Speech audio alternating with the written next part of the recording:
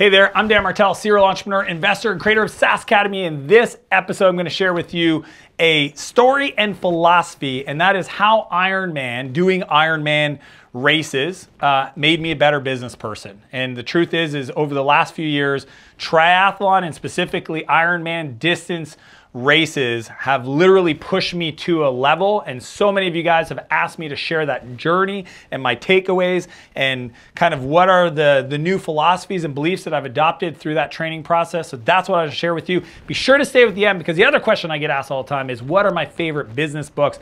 I'm going to tell you how to get access to the complete list that I shared with my cousin who was just starting off in business. And I sat down and did the work to write out all the different books and why they were so important. I want to give you that as a gift, but let's get into it.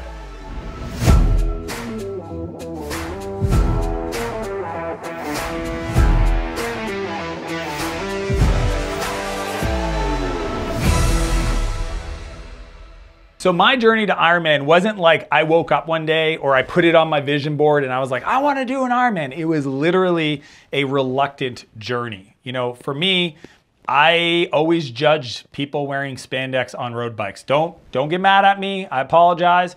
I'm one of those people now, but there was just something about me growing up as a skateboarder and a snowboarder that anytime I saw grown men riding around in spandex, I just thought, that's weird. That's not me. Okay, maybe they're having fun. And so much so that I didn't even want a road bike until I was in my 30s. Like I literally I always ran. I was like, you know, I ran marathons and, you know, I'd run 5K, 10K with friends. And it was kind of my thing. If I go to a new city, I'd ask, you know, who's interested in going for a run. It was a great way to see the city, but I wasn't into biking and I couldn't swim. Okay. So like none of those things, even my best friend, Nick, always had it on his vision board. Someday he just wrote Kona, Ironman, Kona. Like you gotta understand, we were not fit. We never done anything long distance. This was like such a crazy thing for even him to say. I remember hearing him saying that, going like, that's nuts. Like, does he realize how much work would be required? And I mean, I'm looking at this guy. He's not the healthiest looking dude at the time. But yeah, he just kept saying like, that's my, you know, maybe when I have more time, maybe when, you know, the business gets to a certain level, maybe when the kids are a little older, like this will be a thing. And what happened is we ended up going for a run one day. And one of my buddies, Jarrett, says, you know, you should really get a road bike. I just bought a bike. Nick's got a bike. And I was like, oh man. And his neighbor, Tim, was selling his bike. So I said, well, whatever Tim wants, is Tim's bike good enough? He's like, yeah. I was like, cool, I'll just buy Tim's bike. And literally the first time I ever showed up, I'm wearing like workout shorts and a t-shirt, helmet on a road bike, you know, position. And they're all like in their shorts and whatever outfits. And we go for a 20K bike ride. And it was actually a lot of fun. It was just sunny outside, early morning, cool roly-poly type of hills. And then after the bike ride, we ended up doing a 5K run. And on the run, Jared says to me, hey, if we did I think it was like a 650 meter swim, right? Not far, you know, it's crazy. I say that today. Incredibly far for me at the time. I shouldn't even said that. This is the whole philosophy of this content is, you know, sometimes things you do just seem so small at the time. But anyway, 650 felt like forever. I was like, that's almost a kilometer. I haven't even swam 10 meters. How would I do that? And there was a race coming up, a sprint triathlon, and we committed to it. And I remember a few days later, we went into the pool and Nick swam to the other end. He had to stop, hold himself on the ledge, then swam back. We're talking 50 meters. I swam, I think 4 times. And I was like, how many times do we need to swim to equivalent to sprint triathlons? And it was like, I don't know, 16 or something like that. And I was like, holy moly, we're gonna drown. This was an open water ocean swim, okay? It wasn't a pool swim. But we had, I think, 5 weeks to figure it out. We bought the books, we watched the YouTube videos, and that started the journey. We did that race, then we did a second sprint. And then it was the year later, we decided to do our first half distance Ironman. COVID happens, all the races get canceled, and we decided to keep doing it. We hired a crew, we hired a race team. We told Ironman we were doing this. They actually were like super supportive. They sent us a whole bag of swag. And we did the race. There was 5 of us. We did our own unsupported, unofficial, we called it Corona Man race. And then as soon as we were done, couldn't even enjoy it for 10 seconds. Our coach says, next year we're doing a full distance. So we did a 70.3. Next year we're doing a 140.6. Just so y'all know, a 140.6 is 3,800 meter swim, 3.8 kilometers, 180 kilometer bike ride, and then a full marathon, 42.2 kilometer marathon back to back. And it was crazy, just training and training and training. And then I crashed on my bike. I got hit by a car. I cut my heel open. I'm actually going to slice in the video of that whole journey just so you guys can get a sense of what I went through last year in that whole journey, because it's going to share. These are the lessons I took from that moment. And we ended up doing the race. And I finished 12 hours, 12 minutes. It was the hardest thing I've ever done in my life. And I'm doing it again this year. And there's just something about it that I want to share with all of you guys to hopefully inspire you. It doesn't matter if you're, just getting off your couch trying to do your first 5K, or you're just trying to get back to the gym, or you're rehabbing an injury, or whatever it is. Wherever you're at, I want to encourage you to do something. Sweat a little bit every day. Every day that will build momentum. But here's some of the big takeaways for me. Number one is work ahead of the big moment. So what do I mean by that? The thing that I found most fascinating with triathlon racing and racing in general is by the time the race comes, all of the hard work was already done. There's nothing left to do other than race. So a lot of people think like, okay, I got to get ready for this moment, and in that moment I'm gonna like, rah, and that's gonna be the thing. But the truth is if you train properly, all the hard work, the heavy lifting, that'll happen before the training camps, the big weekends. Literally, like I pretty much did equivalent in a 4-day weekend, double the amount of volume for the race, right? Just like, but not all at the same time, right? Let your body recover, do some more volume, push your muscles, push your endurance, work different parts of your energy systems. And it's so cool to know that that you prep for the moment. And I think in business, this is what I have to remind my team. This is what I remind all my coaching clients is the work you're doing today is getting you ready to be the person who can deal with the next set of challenges. You don't realize it. Whatever's going on today, it's the sharpening the saw, it's designing the process, it's hiring the right people, it's being fiscally responsible, it's crafting your campaigns, it's all the things you're doing today. All of that is getting you ready to be able to take advantage of the opportunity when it shows up. When race day happens, all the work was done. I've got one job today, and that's to race. It's just to focus and smile. That is one of my favorite things my coach said to me. He said, smile, smile, smile. He says, I don't have the data to prove it, but I'm pretty sure it's going to make you faster. And he's right. At minimum, I get everybody else smiling. I smile at every person I'm going by, and we're going to have some fun. Race day's here. Don't have to stress. All the heavy work was done. It's going to be what it's going to be. And in business, it's the exact same thing. So when you're going through stuff, when you're doing the work, when you're putting in the reps in your business, just know it's because you're getting ready for the moment when you're going to be needed. Number two, 360 review. So one of the things that's unique, I think, to triathlon, and maybe there's, like decathlons and other stuff, is the multiple disciplines. And what I love about the multiple disciplines, it's not even the bike, swimming, and running. And for me, swimming, learning to swim. I just recently did a cross lake swim, and it was 4,200 meters, the longest swim I've ever done, like across the lake that I live on. I kept looking at it and go, someday I'm going to cross this lake, and I did it. So not only is it the disciplines, but it's also the other parts of it. It's the recovery, it's the hydration, it's the fueling.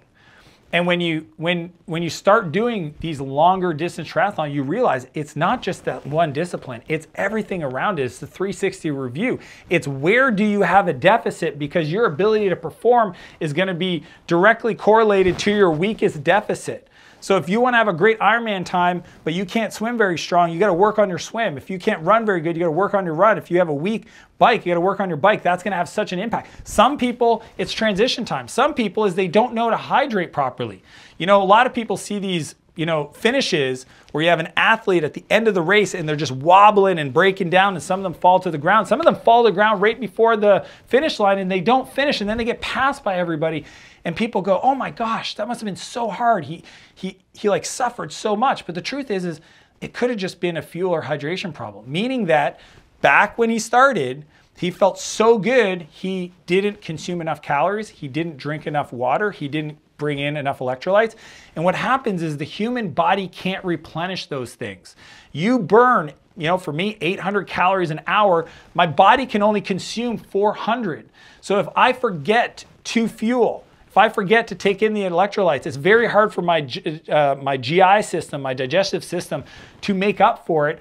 And then it compounds, especially when you start looking at these, 10, 12, 13, 14-hour races. You can't make it up, and that's what happens. Just like in business.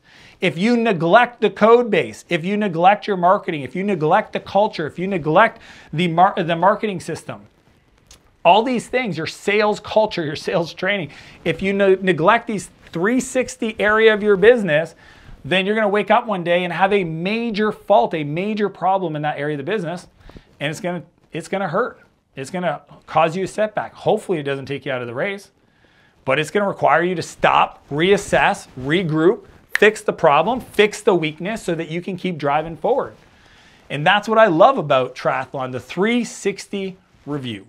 Number 3, mental toughness. I think anybody that even just considers or attempts to do anything like an Ironman, and honestly any physical endurance, they'll quickly realize that the work is up here. It's the real estate in between the ears that's the most valuable. I've known friends that are incredibly talented athletes, but the mental game gets to them. Their ability to push themselves past what they believe their body can do is what stops them from performing and getting beat by other people that have a stronger mental fortitude.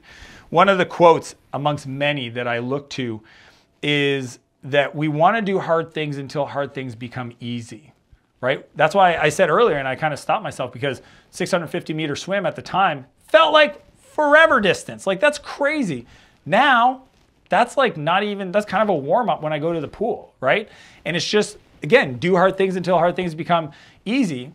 But more importantly, especially as it comes to business, is in business, we want to create challenges on ourselves, not through the business. The business will do that automatically, because we want to become stronger, right? And there's this great, philosophy that, hard times create strong men create good times create weak men create hard times. And if you want to push yourself, you want to create something special in the world, you want to build this empire, okay, you want to shine your light as bright as possible, you're gonna have to do hard things, because doing those hard things will make you stronger. Steel sharpens steel. No pressure, no diamonds. And when I was doing that race, the full distance Ironman, okay, and I'm on the marathon portion of this, and it's 100 Fahrenheit outside, okay, 30 something Celsius. And we're literally going aid station to aid stations, putting ice on us, making sure we don't dehydrate, making sure we don't pass out from the heat. And it's like the last 13 kilometers, I mean, it was crazy. And what I had to go to, where I learned there was another gear for me that I've used in my business since then, is the big bag of whys. The big bag of whys. And I just kept thinking this to myself, because I knew if I had to go to that dark place where it got that tough, the pain cave, that I needed a why that was going to pull me forward. And what I did is I made a list of every person that ever passed away in my life. From my friend Mandy, to my buddy Kevin, to my uncle Daniel, to Scott, to all these people that I knew, regardless of how much pain I was in that moment, that their family or themselves would trade spaces with me without a question. And I just ran for them. I kept lifting my feet for them. I just kept going. I literally would cycle through the big bag of whys. I'd just go, I'm doing this for you. I'm doing this for you. I'm doing this for you. I'm not going to walk. I'm not going to walk. I'm just going to keep going. And that pulled me through. And I've used this so many times in my business. I have a whole list. I have a note file that's got all these reasons why I do what I do, so that when it gets tough, when it gets challenging, I go to that list and I remind myself the why. Because if you're so focused and you're in the forest and you don't step back to look, or you're in the trees and you don't step back to look at the forest, you might forget why you started in the first place. And then you make it all about yourself and you get super self-centered and you spiral down. I want to encourage you to make it about other people. Look externally to you. And when your business life gets tough, go to your big bag of whys. That's what I want to invite you to do. And that, to me, will be a game changer for you. So quick recap, 3 big lessons on how Ironman made me a better entrepreneur. Number 1 is work ahead of the big moment. When the race happens, all the heavy lifting is done. Number 2, 360 review, look for your weak spot and fix them. And number 3, your mental toughness side of it, look for your big bag of whys. As I mentioned at the beginning of this episode, I want to share with you my number 1 resource, my top 25 entrepreneurial books, handpicked, selected. I actually originally designed this for my cousin. He was a young entrepreneur, 17 years old, starting a business. He asked me, what book should I read?